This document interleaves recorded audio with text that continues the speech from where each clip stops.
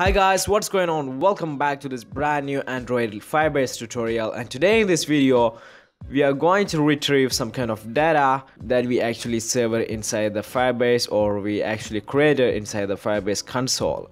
So from the last tutorial we have seen that how to save the data inside the Firebase, and today in this video we are going to see how to retrieve the data from the Firebase.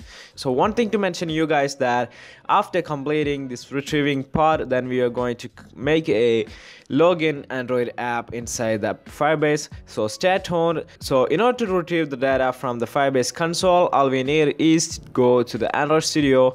So as you can see, it's the same app, everything is same. I have the JSON files inside the app, I have the dependencies inside the Gradle file, and the only thing I changed is that I removed every single line from this XML and also from this main activity.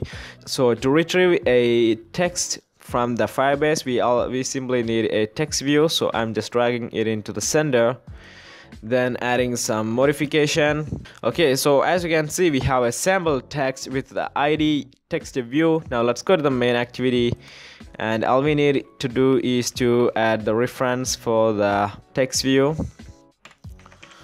Okay, now I have added the reference for the text view. Now we have the Firebase, so we have to connect to the Firebase URL with the app. So typing the firebase dot set android context, and that is going to be get application context. And once that done, we have to add the Firebase.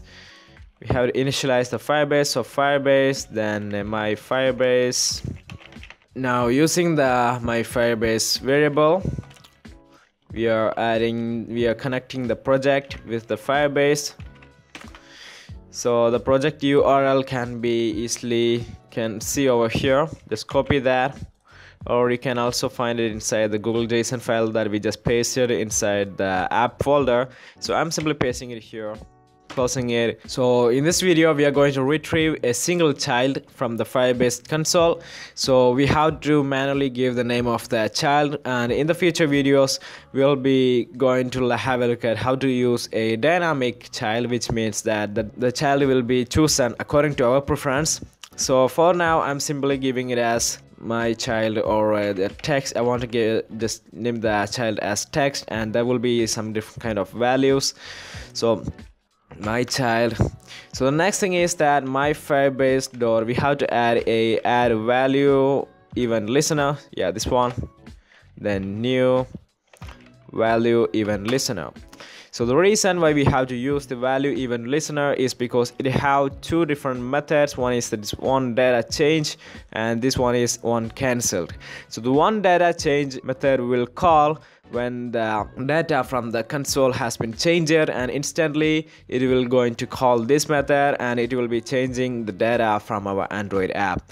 And the one cancelled is nothing but simply if there is any kind of errors with the Firebase, then it will be called. Now what we have to do is that we have to convert this data snapshot, which is actually a JSON data.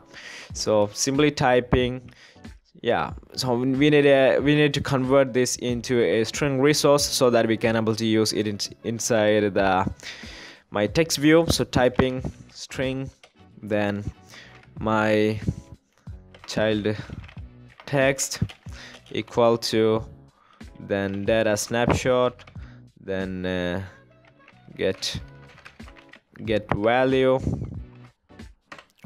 Okay, now inside the get value we have to add the type of the keyword, which is actually the string dot class.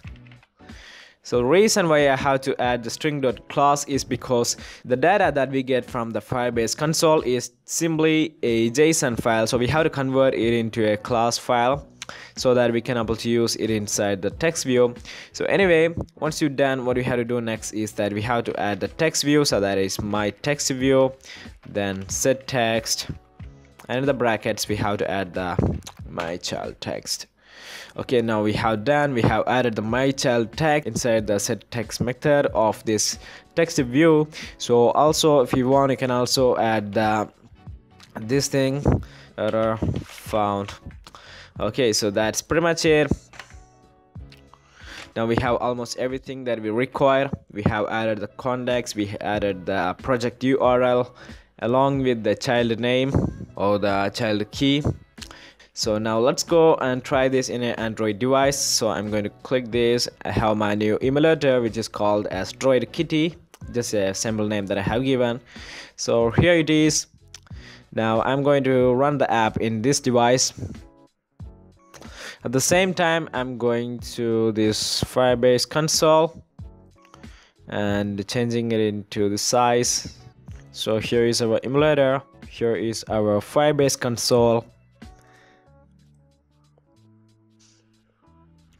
Okay, so the Gradle has been completed and I hope that our application is launching now. Yeah, so we have the app on the emulator and you can see there's nothing on the app, and it's just because it actually retrieved the data from the Firebase. But as you can see inside the Firebase we have added nothing, so we have to simply click on this add child, and in this case we have to give the name as text itself and the value goes something like anything as you wish. So I just simply typing my Firebase app, then hitting enter. You can see almost instantly it added the my Firebase app. So simply changing this into subscribe. I know you already done that, so it is subscribe now. So new message arrival, and now it's new message arrival. So that's how you can able to retrieve the data from the Firebase Console or Firebase Database into your Android app. So in the next video we are going to have a look at how we can able to just elaborate the concept of retrieving data and doing much more complicated things. So if this video was helpful, then hit that like button, and just in case if you're new to this channel, then hit that subscribe button. So as always, thanks for watching and I hope to see you in my next video. Peace out.